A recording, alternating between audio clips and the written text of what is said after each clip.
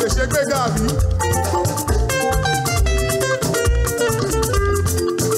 Bàbá aláàánú wa ẹ mà ṣe o. Thank you our Father.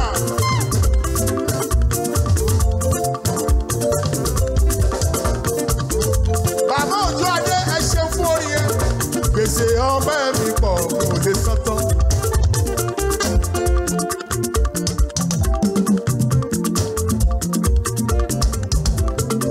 Àmọ́ ó síbẹ̀síbẹ̀ wọ́n ṣèwọ̀n tí mo lè ṣe.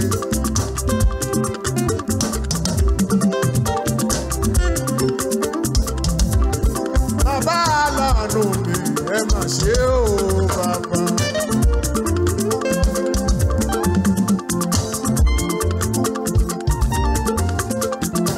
Bí gbogbo irun orí wa bá jẹ́ kìkì ahọ́n kò tó láti fi máa yin Ọlọ́run. AlujoHymn fusion with Segun Oluwayomi. Gbèsè ọpẹ́ mi pọ̀ kò lè san tán.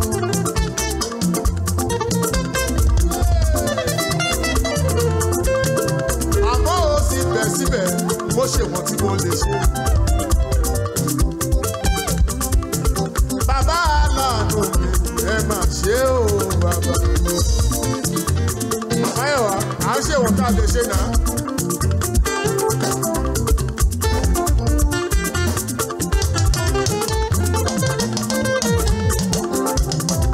Bẹ́ẹ̀ni bá a ti fẹ́ orí bẹ́ẹ̀ náà lórí a tún jí lónìí.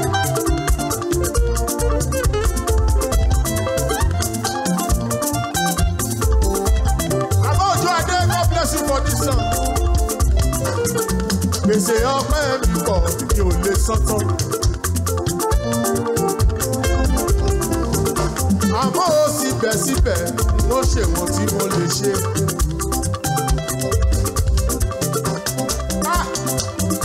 Bàbá aláàánú mi ẹ mà ṣe o bàbá.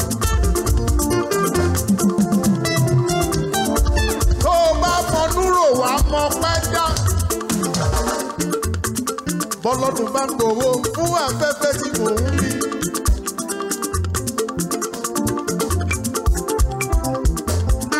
Èló ni mo rò tí Dangote lè san. Kò sólówó yẹn o tó lè sanwó ẹni. Mo dúpẹ́ o Jésù fún afẹ́fẹ́ tí. Adíjọ́sí láti Canada, God bless you for that song. Ayérayé nínú ọ̀run. Ẹ̀mí mímọ́. Ẹ̀mí inú àwọn wòlíì. Àtọ́fà ara ti ní òkè. Abẹ́tìlú kára wọn bí ajere. Òrọ́mọ níṣẹ́ fàyà tí gbanibani tí gbogbo ènìyàn ń sáyà. Onílọ́lá alápá rọ̀bì alápá kàbì kálí abọ́sátá kàyà bàzá tẹ̀rẹ̀ bó ṣe tèké ní abàzá tagayà bàzá tagalẹ̀.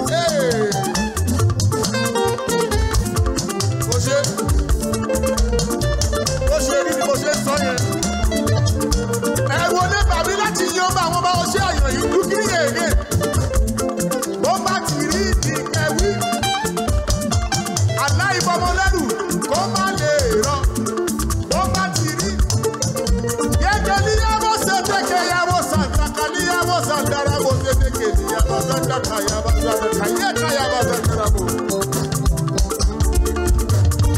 This is where we praise God. We honor God, we reference God. Alifa síwájú wa, Omega ṣàtìlẹ́yìn wa.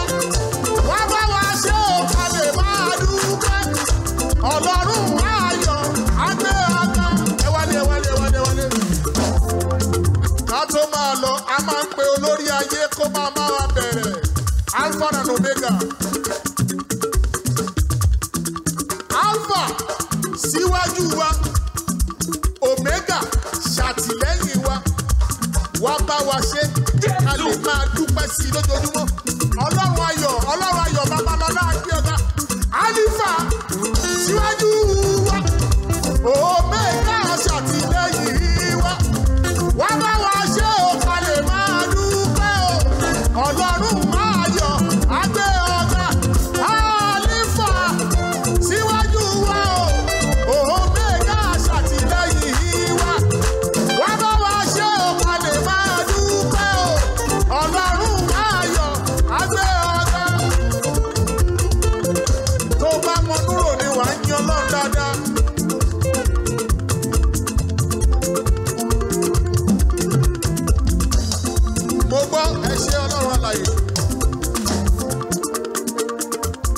Ọlọ́run la kọ́kọ́ kí ṣùgbọ́n Ọlọ́run wá rán mi sí ẹnìkan ẹni yẹn ní HIV ẹni fún gbogbo ẹ̀yin tẹ́ ní HIV báyìí ó sọ fún yàn àwọn èèyàn mọ̀ ayérayé fẹ́ mú ẹ lára dá báyìí.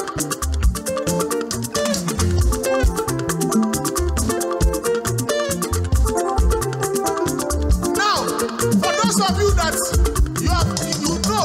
you discover that you are HIV positive. The Holy One of Israel wants to take it out now. The Holy One of Israel wants to destroy the virus in your system now. This is your son.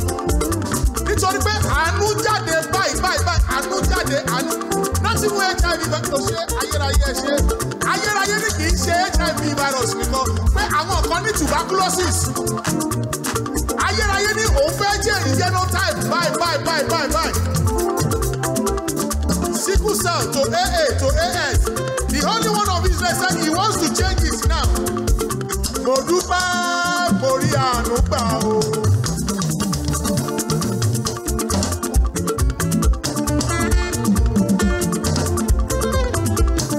Iṣẹ́ tá a fi wọlé lónìí yàtọ̀. À ń yin Ọlọ́run ni, à ń sin Ọlọ́run ni, ṣùgbọ́n Ọlọ́run fẹ́ ṣe ìwòsàn. Ayérayé fẹ́ ṣe iṣẹ́ ìwòsàn. Ayérayé lóde ọ̀run fẹ́ ṣe iṣẹ́ ìwòsàn. Now this is your song. Mo dúpẹ́ pé mo rí àánú gbà o. Mo dúpẹ́ pé mo rí àánú gbà o.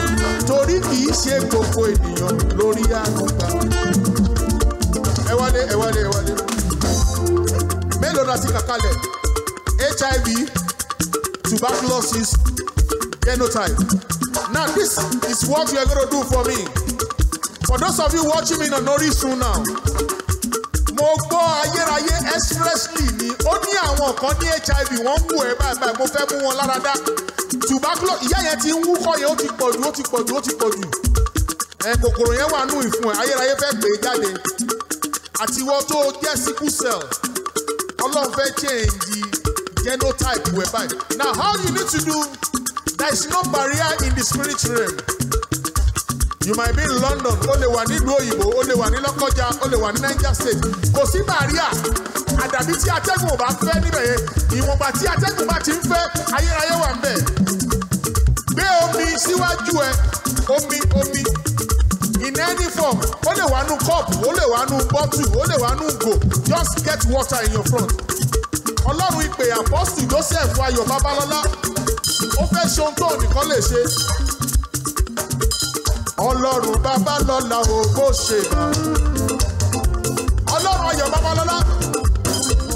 Ọlọ́run Babalọ́lá ò bó ṣe bá. Bó ṣe bá torí pé ẹ gbọ́ àdúrà. Gbé omi yẹn dání kó máa bẹ̀rẹ̀ sí í jó. Máa jó bó ṣe gbé omi yẹn dání. Ọlọ́run Babalọ́lá ò bó ṣe bá.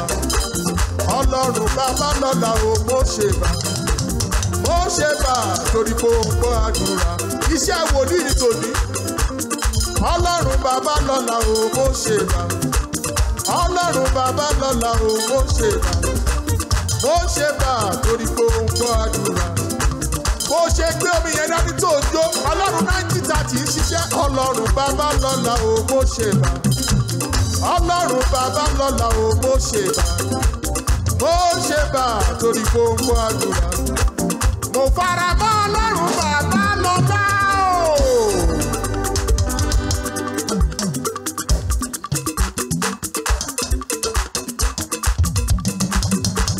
Mo fara mọ́ Ọlọ́run Apọ́stélì.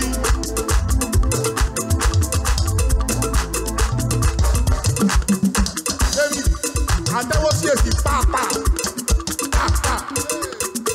Ọ̀nà iye yíyẹ mi o, mo fara mọ́ Ọlọ́run Babalọ́lá o. Bó ṣe gbé omi yẹn dání, Ọlọ́run 90-30 wà lórí ìtẹ́. Ọlọ́run tó ń jẹ́ èmi ni má ṣe bẹ̀rù. Ọlọ́run ìpè Apostle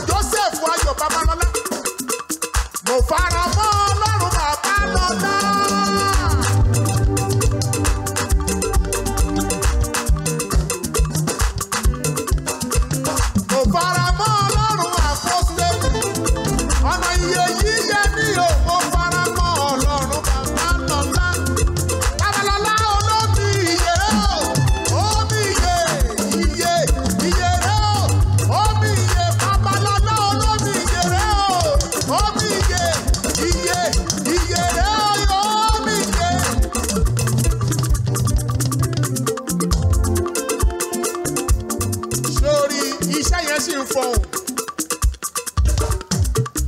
Ọlọ́run sì yé sí mo wá ṣọpẹ́. Ọlọ́run Joseph Ayọ̀ Babalọ́lá. Àwọn táyé jẹ sílẹ̀ ẹ máa mú mi o èèwọ̀ àmọ̀mọ̀ táyà mi. Wọ́n fi orí àwa sọlẹ̀ sí CAC ni ó yé wa. Bó o ṣe ń jó tó gbómi yẹn dání ìyanu ń ṣẹlẹ̀ o. Àwọn áńgẹ́lì olùwòsàn ti dé ó ti dé. Ọlọ́run CAC kò wá ṣọpẹ́ o.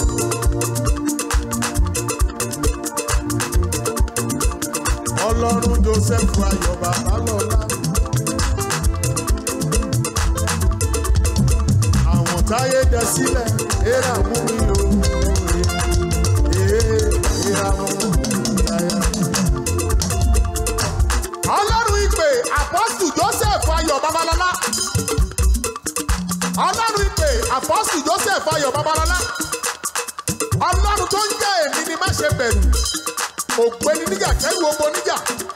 Adákẹ́dájọ́ àìkú àìdíbàjẹ́. Ọlọ́run tó ń jẹ́ èmi ni má ṣe bẹ̀rù. Mo fi ẹ̀yìn mi ti àgbélébù. Mo wá ti ẹnu mi bọ ẹ̀jẹ̀ Jésù Kristi. Ẹ̀jẹ̀ ètùtù ìmùlẹ̀ àgbà tí a ta sílẹ̀ lórí òkè Káfárì. Ọlọ́run Àpọ́sù Joseph Ayọ̀ Babalọ́lá wá dá sí ọ̀rọ̀ àwọn èèyàn wọ̀nyí. Agbára ẹ̀mí mọ́ kó wọnú omi yìí lọ. Tó bá ṣe ń mu omi yìí, kí ẹ̀yẹ Ọlọ́run kó máa wò wọ́n sàn. Gbogbo àìsàn tí ayé fi sí wọn ní ara, èyí tó jẹ́ àfọwọ́fà, Ọlọ́run àánú kó máa bẹ̀rẹ̀ sí lé jáde. Lórúkọ Jésù, you spirit of HIV, get out right now. Get out right now. Spirit of tuberculosis, lórúkọ Jésù jáde. Jáde. Àwọn tó ní the genotype, Olúwa máa change ẹ̀. Olúwa máa change ẹ̀. Ọlọ́run ìpè máa change ẹ̀. The Holy One of Israel, change it right now. In the name of the Lord Jesus Christ. Ẹ̀mí mi máa ṣe o, ẹ̀mí àwọn wòlíì. Ìwọ kúkú lágbára wa o, ẹ̀mí mímọ́ ẹ̀ ṣe o. Ẹ̀mí mi máa ṣe gan, ẹ̀mí àwọn wòlíì. Ìwọ kúkú lágbára wa, ẹ̀mí mímọ́ ẹ̀ ṣe o.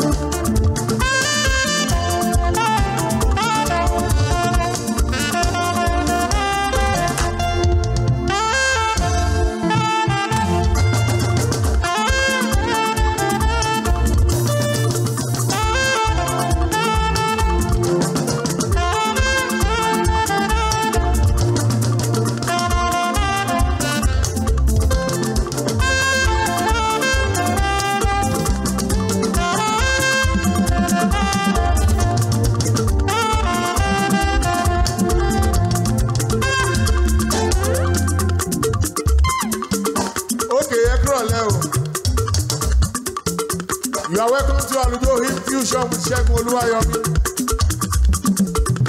Benny, it promises to be a wonderful time today. For those of you watching us, then we are lórí Orisun. Ẹ lọ bá wa subscribe sí Orisun YouTube o. Orisun TV lórí YouTube. Orisun TV lórí Facebook. Orisun TV lórí Instagram. Orisun TV lórí TikTok. Ẹ lọ bá wa follow wọn, ẹ subscribe. Ẹ rí gbogbo nǹkan tẹ́ wò ẹ máa rí wò ń bẹ̀. Bákan náà ni ẹ lọ sí orí Facebook mi Segun Oluwayomi. Mo wà bẹ́ẹ̀ bye. Segun Oluwayomi lórí Facebook, lórí TikTok @Segun Oluwayomi, lórí Instagram @Segun_Oluwayomi, lórí YouTube Segun Oluwayomi TV. Mo wà bẹ́ẹ̀ báyìí, ẹ ó rí mi bẹ́ẹ̀ bye. Àánú ló sọ̀rọ̀ o. Ọlọ́run ìpè Apostle Joseph Ayọ̀ Babalọ láti tú àwọn èèyàn kan sílẹ̀. Bàtí agbára Ọlọ́run dé ní ọjọ́ Pentecost. Thank you, Holy Spirit.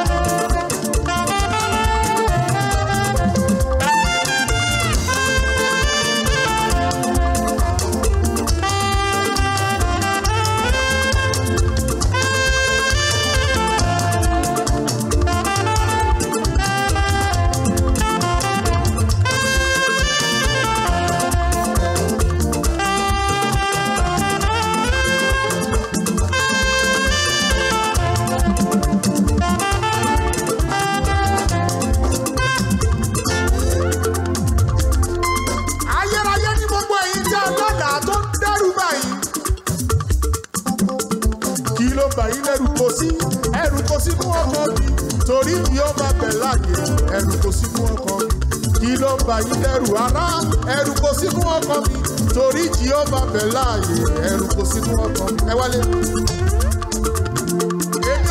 Mi ò sí nínú àwọn tó máa ń sọ pé àlágọ̀. Àlágọ̀. Tó o bá lọ́la pé o kú lójú oorun, lọ gbàdúrà dáadáa. Àlágọ̀. Sọ fún gbogbo ẹ̀yin tẹ́ lálàá tó ń dẹ́rù báyìí. Ó ní ká dìde kẹ́ máa bẹ̀rẹ̀ sí yìn òun. Gbogbo tí wọ́n sọ lójú àlá kò ní wá sí ìmúṣẹ lórúkọ Jésù. Ó lálàá orí rẹ̀ ní primary school tó lọ bí 20 years ago 30 years ago. Ó wá lálàá gọ̀. Aláògo backwardness nìyẹn o. Ó lálàá orí rẹ̀ nínú ilé tí a ti bí ẹ. Ó dẹ̀ ti pé 40, ó ti pé 30.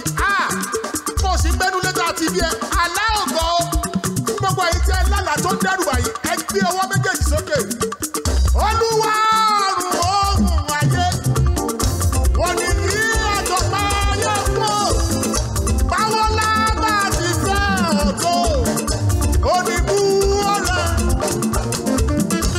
oníbú ọ̀rẹ́ oníbú ọ̀rẹ́.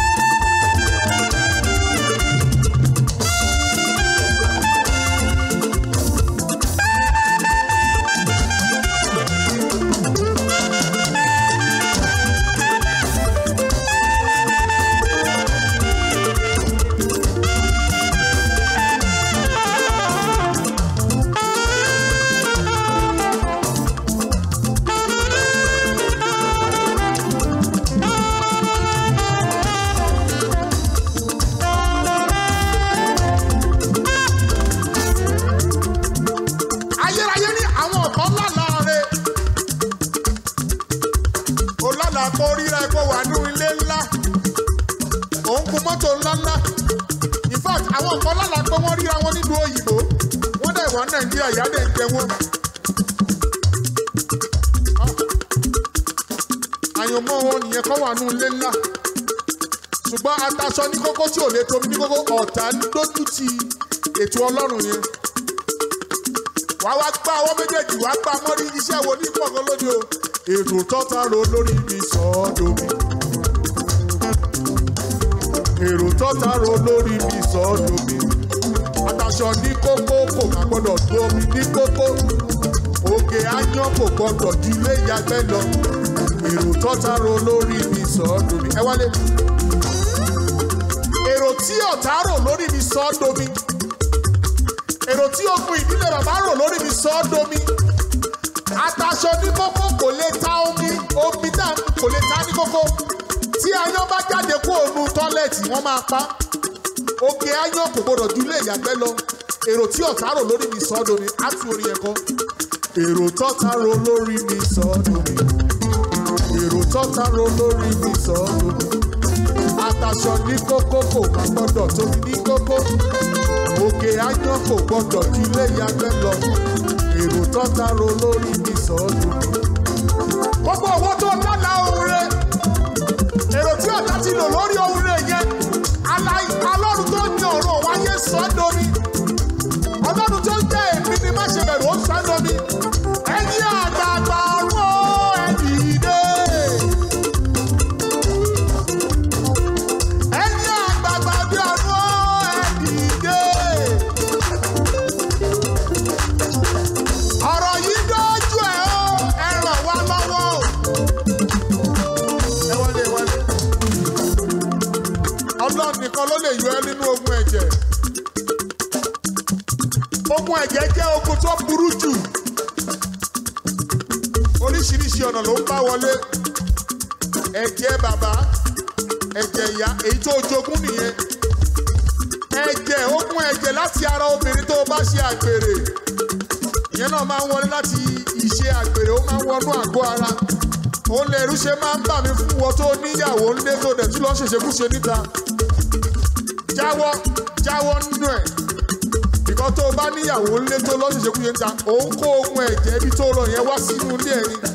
Ẹ̀yin àgbààgbà ọ̀run ẹ dìde. Ọ̀rọ̀ yìí dójú ẹ̀ ó ẹ ràn wá lọ́wọ́. Ẹ̀yin àgbààgbà ọ̀dọ́ ọ̀run ẹ dìde o. Ẹ wọlé. Afẹ́rí Ọlọ́run bàbá lọ́lá. Nọwọ́ agbára rẹ̀ kó wá ṣiṣẹ́ ìyanu. Afẹ́rí Ọlọ́run àwọn mọ́tẹ́lì o. Ẹ̀yin àgbààgbà ọ̀run ẹ dìde. A máa tó wo àwọn rédíò wa. Afẹ́rí Ọlọ́run bàbá lọ́lá. Nọwọ́ agbára rẹ̀ kó wá ṣiṣẹ́ ìyanu. Lónìí, afẹ́rí Ọlọ́run àwọn mọ́tẹ́lì o. Ẹ̀yin àgbààgbà ọ̀run ẹ dìde.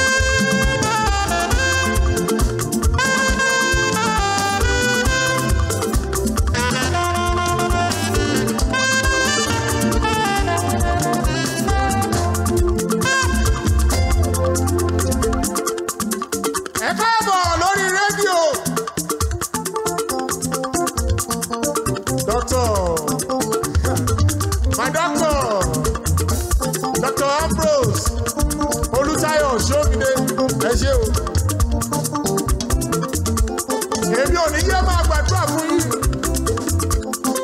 Òkè lẹ́wà ẹ̀ ní jábọ́. Àti gbogbo àwọn tó bá yín ṣiṣẹ́ kò sí kankan tó máa jábọ́ nù yín. Ẹ ò ní dẹni ilẹ̀. Ohun tí Ọlọ́run ti ní létò fún ayé yín sí dáadáa láyé àwọn ọmọ yín, ayé ìyàwó yín, á wá sí ìmúṣẹ àti gbogbo àwọn tó bá yín ṣiṣẹ́. Iléeṣẹ́ rédíò yín ò ní jóná. Fún gbogbo ẹ̀yin tí ẹ̀ ń gbọ́ wa lórí rédíò ẹ kúrọ̀lẹ́ o. A ti wà lẹ́nu ẹ̀ ó ti pẹ́ díẹ̀. AlujoHymn Fusion with Segun Oluwayomi là ń ṣe yìí. Episode 220 lélẹ̀. Lórí rédíò 220 ní episode 220. Lórí social media platform 220. Lórí Orisun episode 22 là ń ṣe. Bí àwọn méjèèjì sókè kó máa bẹ̀rẹ̀ sí jókòó máa yọ̀. Ayérayé ló ń ṣe ó dẹ̀ sì máa ṣe. Kò dáwọ́ àánú rẹ̀ dúró. Àánú lèmi àti ẹjọ́ rí gbà. Tí kì í bá ṣe ti oore ọ̀fẹ́ tí a rí gbà ni. Kò sí ẹni tó yẹ kó wà lára àwọn alàyè lónìí. Oore ọ̀fẹ́ rẹ ló ń bá mi là. Oore ọ̀fẹ́ rẹ ṣọ́n ló wo mi sàn. Bí kì í bá ṣe tòrò ọ̀fẹ́ o, àti kú o bàbá. Bí kì í bá ṣe tòrò ọ̀fẹ́ o, àti kú o bàbá.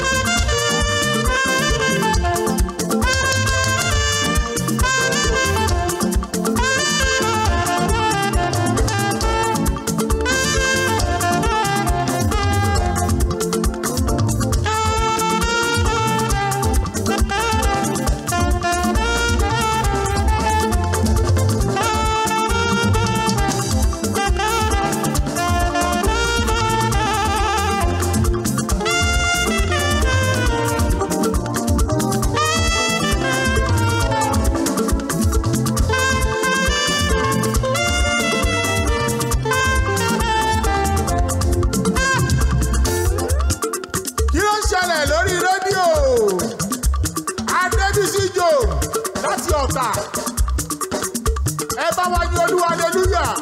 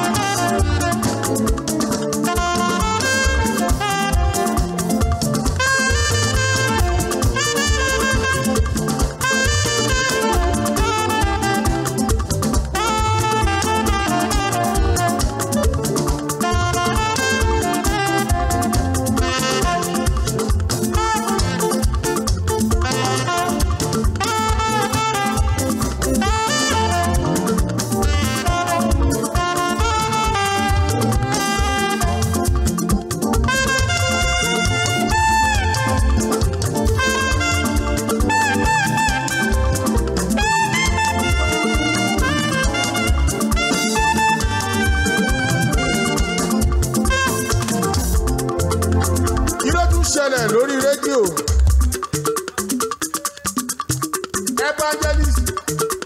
Evangelist aṣojú Jésù. Mo ti ní Jésù lọ́rẹ̀ẹ́.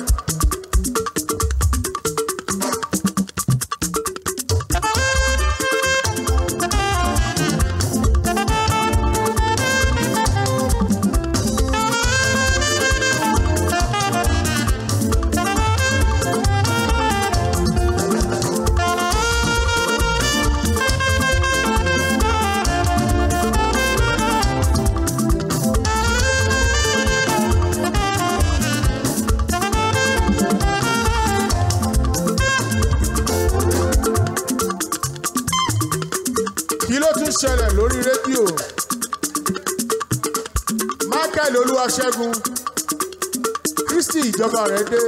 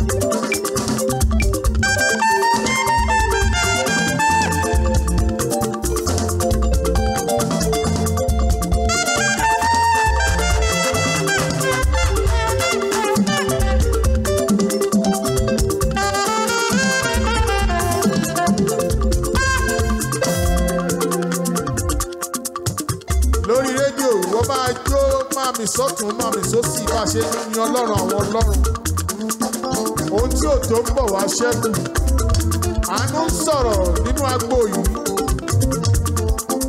ibi ṣáàdì sí ló wà ibi ṣáàdì sí ló wà àdúrà ń gbà níbí ó ibi ṣáàdì sí ló wà ibi ṣáàdì sí ló wà. Ibi ṣáàdì sí ló wà.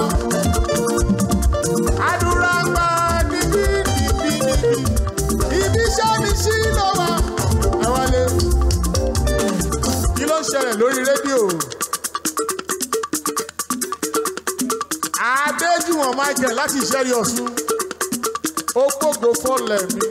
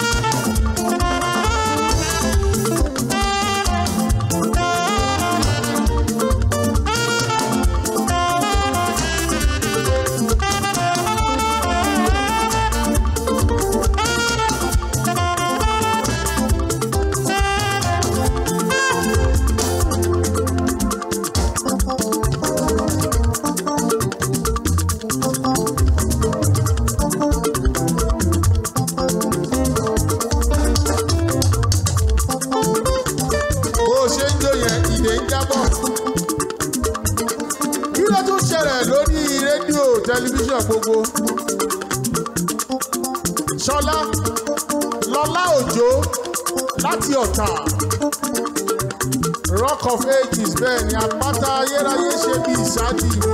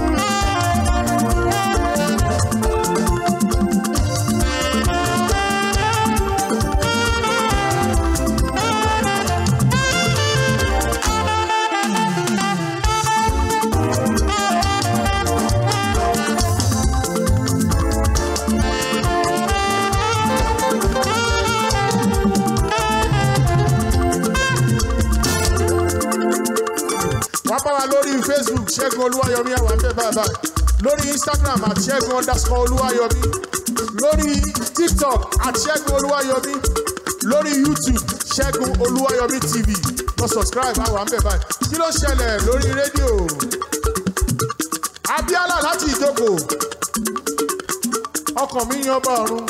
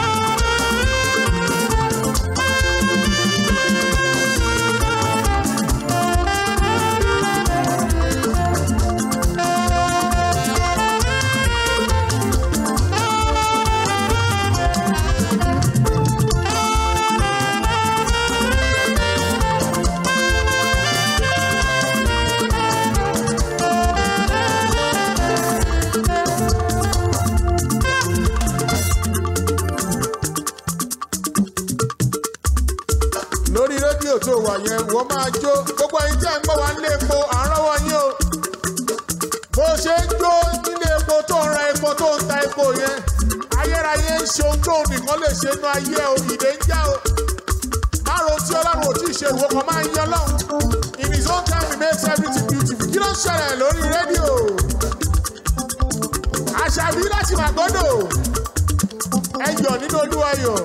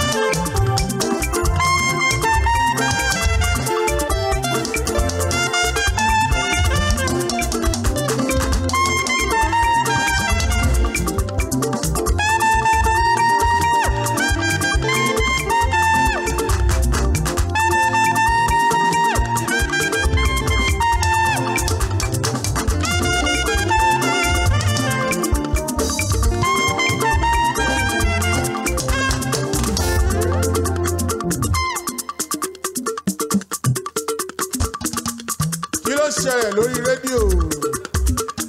Joseph Olóyèdè, oore ọ̀fẹ́ ṣá ní ìgbẹ́kẹ̀lé mi.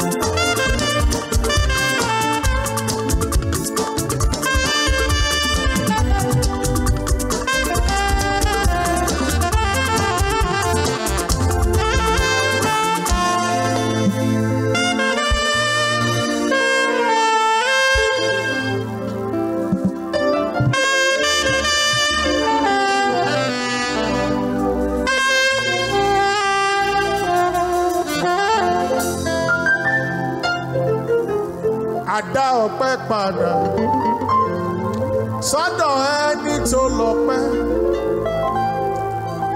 Àwa wá dá ọpẹ́ padà onílé ńlá sọ́dọ̀ ẹni tó lọ́pẹ́.